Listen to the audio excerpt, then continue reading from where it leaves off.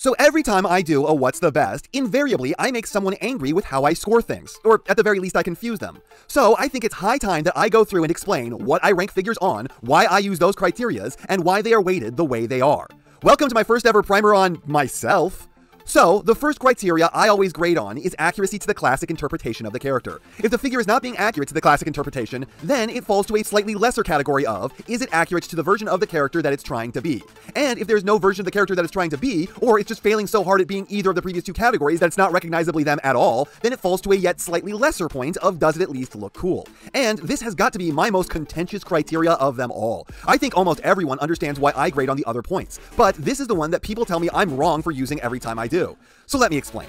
The point of what's the best is to help people locate the definitive version of a character. The one where they can say, if I get that, I can be done hunting for this character. If they are either one of those collectors who only ever buys one representation of each character, no matter how different they may be, or if you are someone who buys every version of a character that seems interesting, I am trying to find the one that you can put in your centerpiece display and say, this is now perfect. And to that end, grading on subjective criteria is not useful. I need objective points on which to grade. And to be clear, subjective and objective criticism are not enemies. They do not destroy each other. They are useful for different things, and neither one is superior. I am not indefeatable for using objective criticism instead of subjective. In fact, it's quite the opposite. You can't be wrong for liking what you like or hating what you hate. It's subjective. That's what opinions are. Your subjective response to something. You can't be wrong for your subjective experiences. I say that actually being good friends with a guy who I've seen be wrong about what his opinion is. It's funny because it's actually Transformers related. But I have a friend who went to see Age of Extinction, and he came out being like, oh my god, that movie was so great, you gotta see it, you will love it. And my response was to go, oh yeah, how was the story? And he was like, oh, the story was fucking stupid, I couldn't even follow along with anything that was happening, it was so nonsensical. Then I said, how are the characters? And he was like, oh, they were all fucking insufferable, they are the biggest bunch of douchebags I've ever seen, and Optimus is like a psychopathic monster. He says kill them all about humans like 4 times in the movie. How was the action? Oh, it was fucking terrible. I could never tell what was going on. Everything was always way too close to the camera, and I swear there were whole chunks of fight scenes going on off screen. How were the effects? Terrible. How long was it? Too long. How was the humor? Every joke made me want to kill myself. I asked him, point by point, about every last aspect of that movie, and there was not a single frame of that film that he had anything other than pure vitriol for. And still he came away saying how much he loved the movie and that I should really totally go see it, while hating every second he spent watching it. I'm fairly sure that what happened is that he was expecting to love it and hadn't really processed just how much he didn't until he started thinking about what he bore witness to. So I have seen someone wrong about what their opinion was before, but as a general rule, that's not possible. Meanwhile, objective criticism, unlike opinions, can be wrong. You are grading on provable aspects. If you say the elbow bends 90, but it actually has a second joint that lets it bend 180, then you are objectively wrong. You are grading on a rubric and you have assessed it incorrectly. So, opinion and assessment are two different things that need to stop being conflated with each other. You can't be wrong for enjoying something, but you may be wrong in your assessment of its quality. And the reason that I tell you all this is, subjective criticism is not universal. How someone emotionally reacts to something does not inherently translate from me to you. However, objective criticism is universal. It doesn't mean that your subjective response to it will be the same as mine, given the figure. However, it does mean that you will have a clear understanding of the figure, and be able to guess what your subjective response will be with a strong degree of certainty.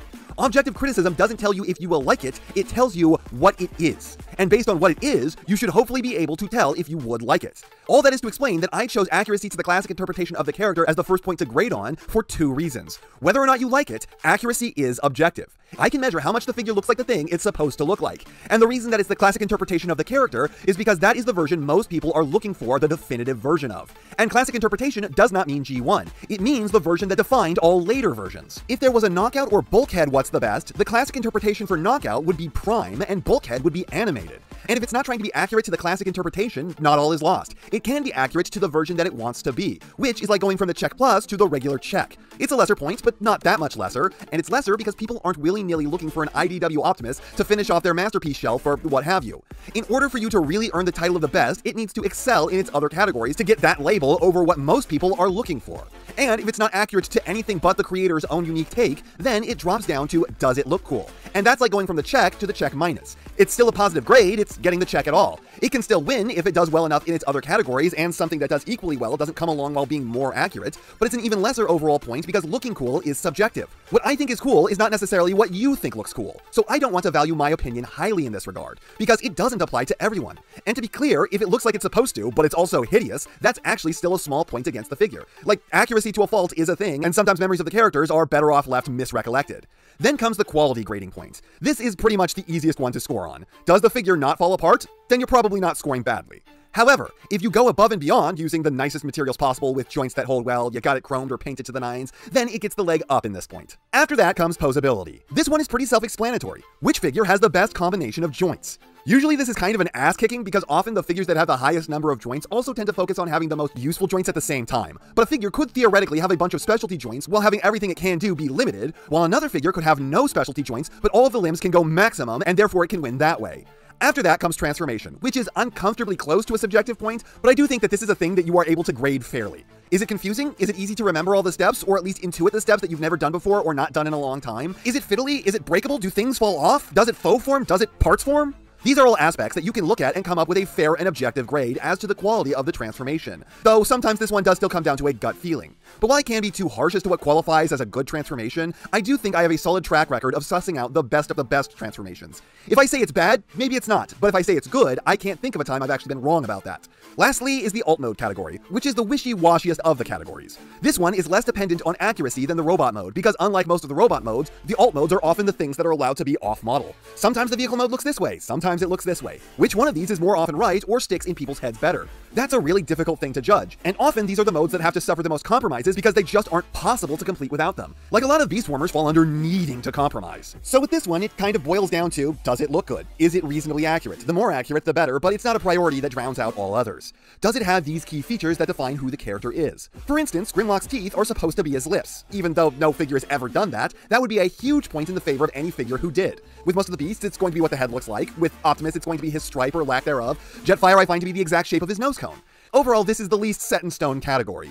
And then after all that, it's a really simple process of going back through and tallying up how each figure did in each category. And price really isn't taken into account unless I need a tiebreaker for some reason. People aren't looking for the best cheap figure, they are looking for the best figure. And if you are looking for the best cheap figure, then just go with the first runner-up that you determine to be cheap enough.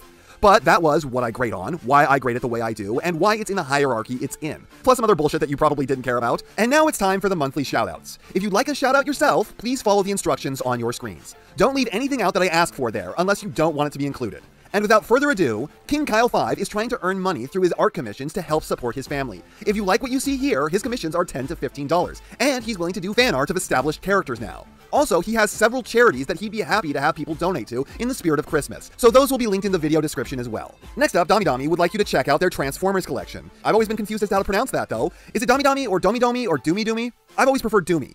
Karate Re-Guy would like you all to know that he likes Transformers and loves to collect them. And now I'm sure that he likes having PerspectiveEnd shout him out. Ghosty wants you all to consider that this is what Wheeljack's face could look like in Rise of the Beasts. And that would be an improvement, though leave the faceplate on.